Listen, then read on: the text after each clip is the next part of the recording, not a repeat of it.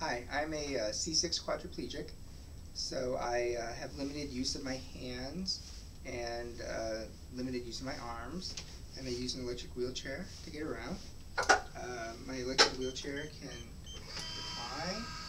It can also elevate. So when I'm talking to people in meetings, or if I need to grab things off the shelves, I can do that, and I can recline while I'm sitting at my desk.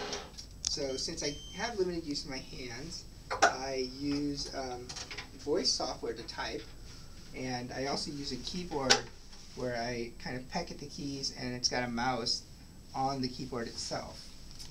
So I will show you how I work. Put on a headset, and I also do phone calls and Skype calls using this as well.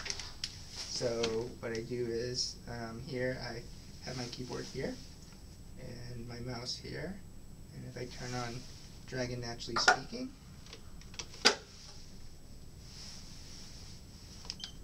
and while I'm waiting for that to boot up, usually I will lean back to rest my back, and I can put the keyboard here. So sometimes if I need to type, I can use the side of my hand to write hello. This is when I'm typing. As you can see, it's a little slow, and I tend to make a lot of typos.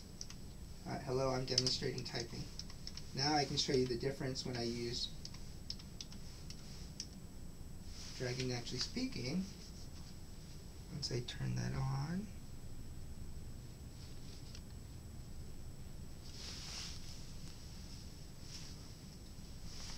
hello, comma, I'm demonstrating typing using Dragon Naturally Speaking, period.